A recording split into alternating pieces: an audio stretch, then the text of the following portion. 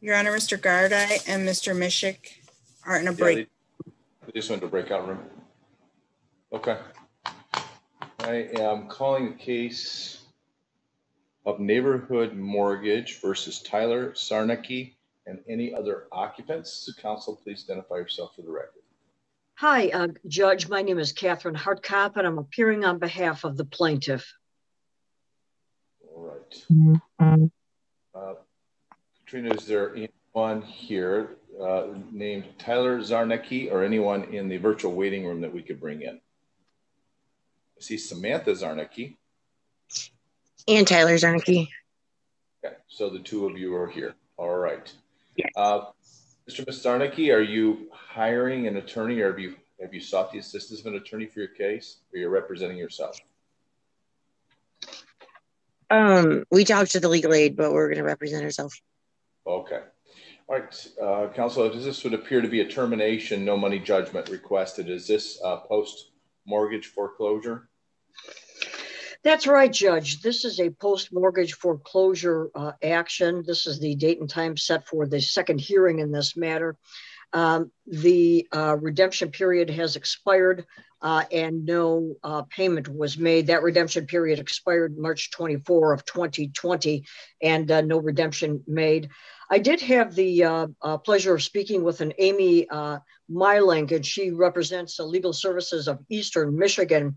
She indicated to me that she was not going to be representing the defendants in this matter, that she had indicated to them that a judgment may be entered today. And so I'm happy to speak to the defendants, but we are asking for summary proceedings today, Judge, based on the documents as filed. Okay. Mr. Ms. Zarnecki, could you restart your video so I can see you when I'm speaking to you, please? Yeah, sorry, it keeps going off. That's okay. So I guess I'll start with you, Ms. Zarnecki.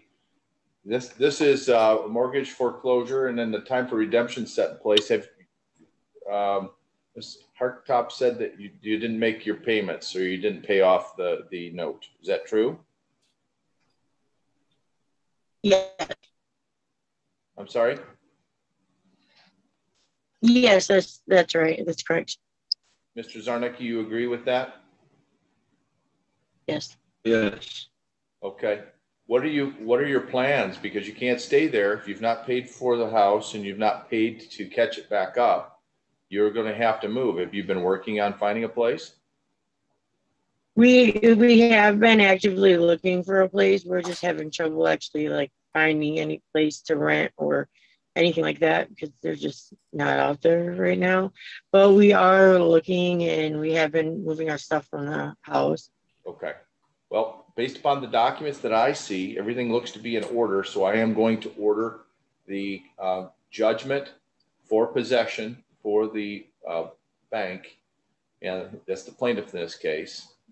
And your writ date will be on July 12th of 2021. So on or after July 12th, the bank may ask for a writ of eviction, and then the sheriff's office would assist them in moving you out, meaning making sure you're out, not that they're going to box up your stuff and take it to a new place. They're just going to tell you that you need to leave.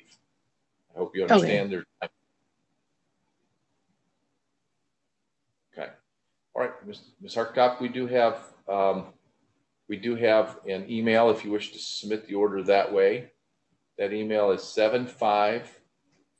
Michaela, it's 75th, right? Or is it 75? 75 civil.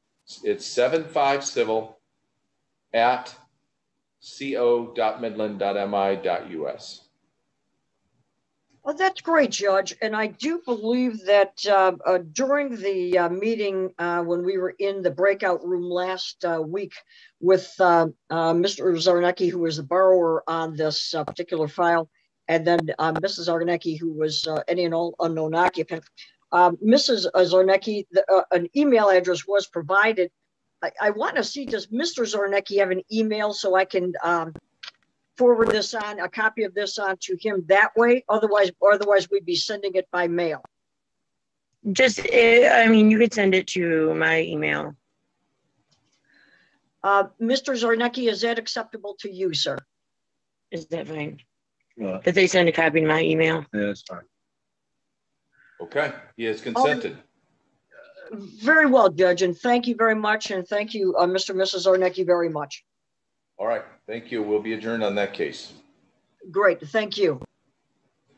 All right, Bye now. The next case I'm calling is Steve Wixon, conservator for Phyllis Rooks versus Edward Rooks.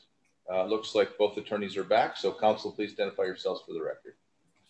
Mike Michigan, I'm the attorney for Steve Wixon, director of the Office of Midland Public Guardian. Good afternoon, Judge. John Garday appearing on behalf of Edward Rooks, and he also joins us by Zoom. All right, has there been an agreement reached between the parties in this case? No, Your Honor, there has not. And I did learn this afternoon that there is someone else also living at the home, a Christine Heater, if I'm saying that right, who is the defendant's sister. Mr. Wixon and I didn't know that, so she has not been served with the summons and complaint or any of these proceedings. Your Honor, I just wanted to get that out front straight away to avoid any issues and defects.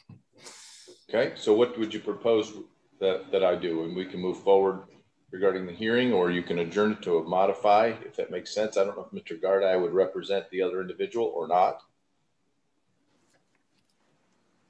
To me, it simply makes more sense to just have one hearing. So I'd prefer to amend the complaint and get her served, Your Honor, if the court would permit that. I presume, Mr. Garday, that's not going to be a problem. Your client gets to live in the place a little longer. That's very acceptable to us, Your Honor.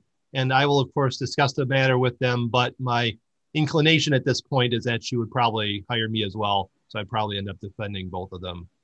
The question then becomes, should Mr. Missy call you regarding service? Thanks.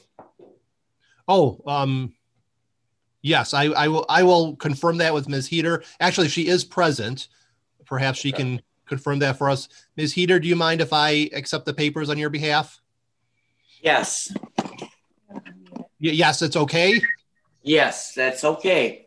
Okay, thank you, ma'am. Sometimes we ask questions and the answer we certainly know, but the question was worded in the negative. All right, so let's adjourn this out to July 14th.